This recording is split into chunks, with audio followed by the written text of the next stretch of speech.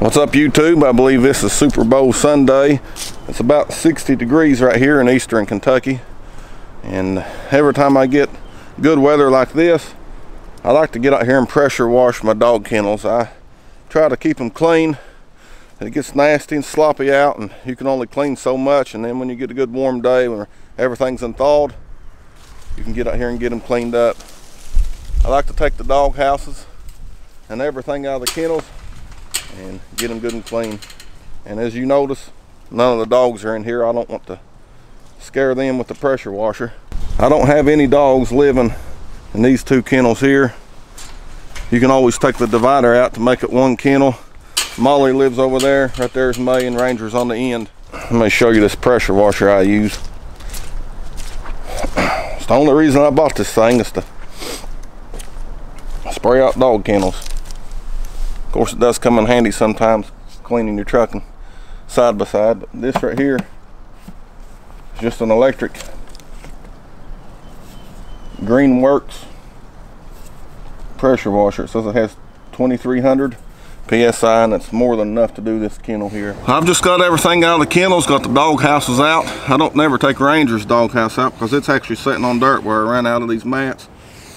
I like to put these bricks in, make a big gap, make it easy to spray all this little stuff out of the kennels and get them good and clean. I would leave these bricks under here, but I'm afraid that the way that all these kennels stuck together will bend these tubes, and I don't want to replace kennels no more than I have to. So let's break out the pressure washer and get this clean. If you guys ain't never used a pressure washer before, or an electric one, all you do is plug in your water hose right here, take your electric cord, plug it in the wall, turn it on, it's ready to go. If you want to put soap in it, put it back in here in this tank.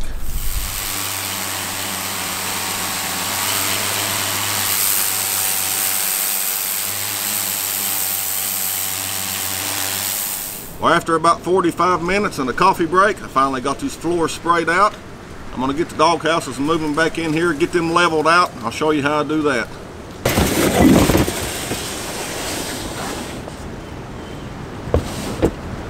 You can see the door of the dog house, how it's in, and I'm afraid a little rain will get in there. All you got to do is take a couple of these bricks,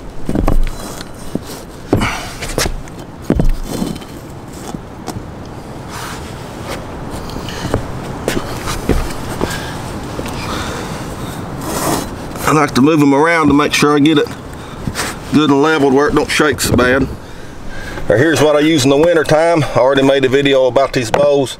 Your water will not freeze in there. It's one of the best things to have in the winter.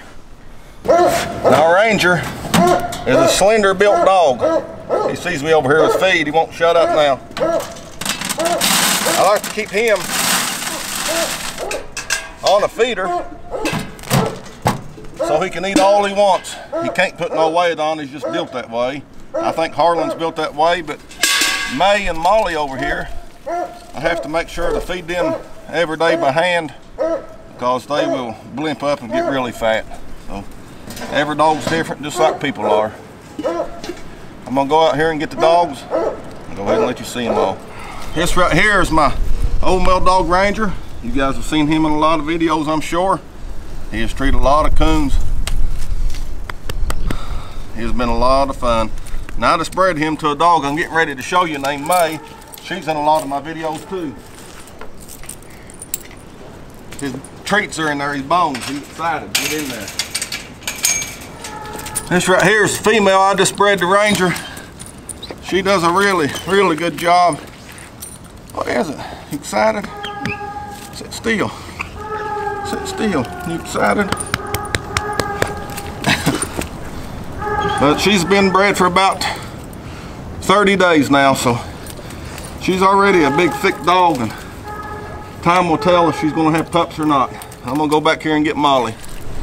Now this old fat girl right here is Molly. Ranger, come on. She's a litter mate to Ranger, and the mother of Harlan. I'm going to show you him. He spends most of his time out back and in the house. But you've seen May. I bred her to Ranger here. Hopefully they have pups. She's been bred about 30 days. This right here is the mother of Harlan. Her name is Molly, and she has treated a lot of coons here on the Kentucky Cooner. YouTube channel. I'm gonna put her up. I'll take and show you Harlan out back in the big fence I built. Come on. Went ahead and got some water. Fill up his water bowl back here.